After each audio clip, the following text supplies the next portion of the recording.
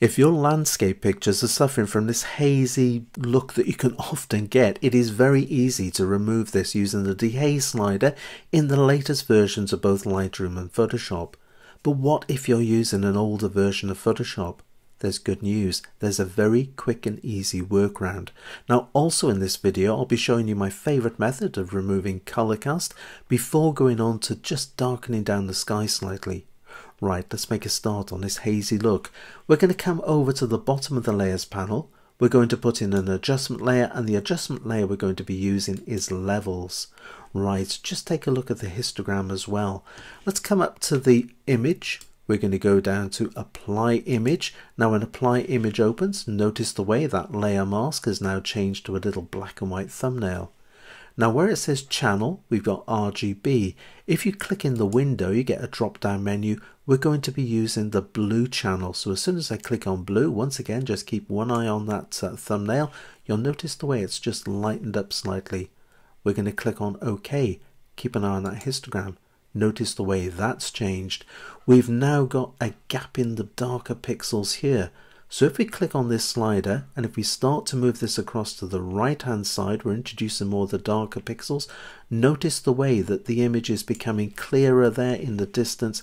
Going to take it into this region, just backing it up slightly like this. Coming to the center slider here, the gamma slider, moving this across to the right hand side, you can darken it down even further. Moving it to the left, we can brighten it up slightly. I'm going to take it into this position here, would be pretty good. Right, if we just come up to the adjustment layer icon, the little eye icon, we can switch it off and on, and look at the difference that's made to the image. But I'm not so sure I like what it's doing to the foreground. Now just make sure you've got your framework going around the layer mask. Make sure you've got the default colors here in the toolbox. Press D on the keyboard if you've got any other colors. We're now going to pick up the gradient tool. Make sure you're using the linear gradient. And what I like to do as well is just click in this window. That brings up the gradient editor, and just make sure you select the foreground to transparent. So there it is, the black through to that checkerboard background. We're now going to click on OK. Right, bringing my cursor out into the image, I'm going to click down. Clicking down, holding down Shift on the keyboard. Why am I holding down Shift on the keyboard? Because if I just bring it up, if I move it to the side, releasing Shift, we got a wonky line. Pressing down Shift, we got a nice straight line. I'm going to bring it down into this area here. Releasing my mouse or pen.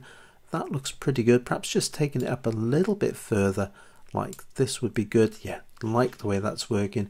Once again, switching it off and on. Right, let's take a look at this color cast in the picture, because you can see it's got a little bit of a blue haze to the image. Now what I like to do is stamp these layers together.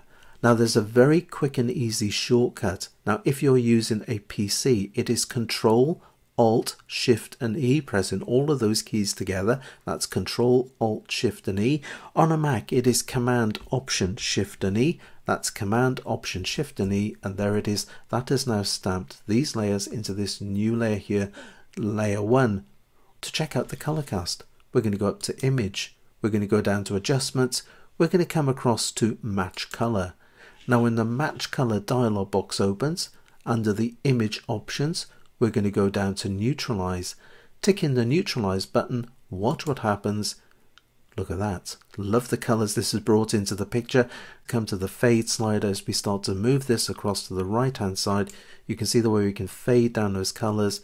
It will depend on the tonal range in your picture, the amount of color cast, but I'm going to go for something like this. I think that works well with this image, just like the colors around here and the way it just fades off.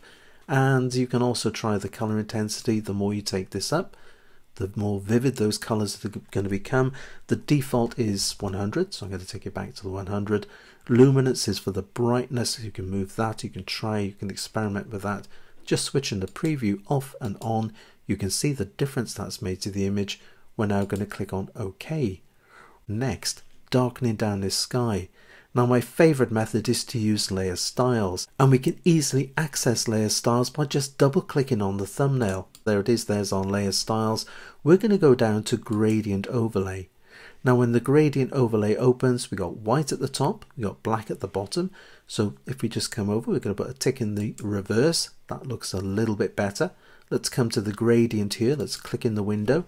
Again, this brings up the gradient editor, and as we've done before, we're going to select the foreground to transparent.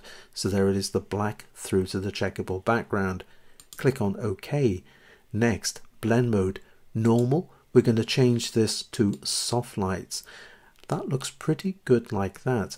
This is where we can use the opacity slider. We can move this back and forward. You can see the way we can just darken it down a little bit like that. We can move it back up. Let me show you something else. Bring your cursor out. You'll notice it's the move tool. And just like you can with the neutral density filter in front of your lens, you can drop this down. You can take it down over the entire picture. You can lift it up so you can move it into position. Something like this here would be pretty good. Let's just drop down the opacity into this area. Once again, just trying the preview off and on, just down a little bit more like that. Great stuff. That will do nicely. Now, what if you want to save this to use on other pictures? Well, you can do that by creating a new style. So all you need to do is just click on this little button here. This brings up our new style. We can just swipe across. We can give it a name of our choice. I'm going to call this ND filter.